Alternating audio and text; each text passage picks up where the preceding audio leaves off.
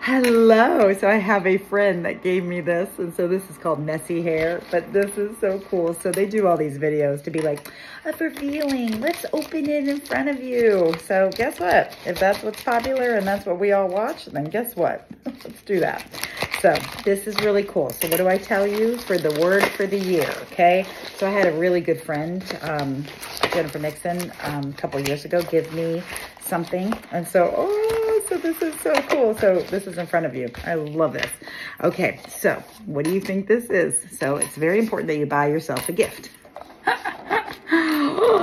Oh, it's so pretty. Okay, so ready? Buy yourself a gift. And then you keep the jewelry box because there's always things you need for it. Look, look, look. I decided to get pink. Okay, look what the word is. Can you see it? Flourish. So how great is that? So I could pick any color. I didn't want to pick black. So, oh, and what are the odds I put pink this morning on? That was not. Okay, so this is called flourish. So that is my word for the year. And I'm a big believer. Oh, how cool is that? So, oh, my friend is going to be so happy. So I've had, let's see. Let me try. I can't do this by myself.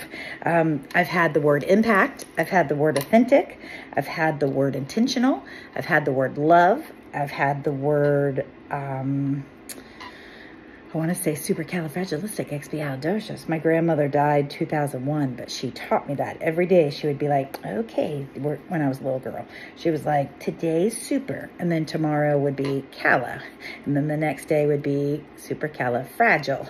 That's all you could learn. And then supercalifragilisticexpialidocious. I don't know the rest, but that was a big deal when my grandma was small.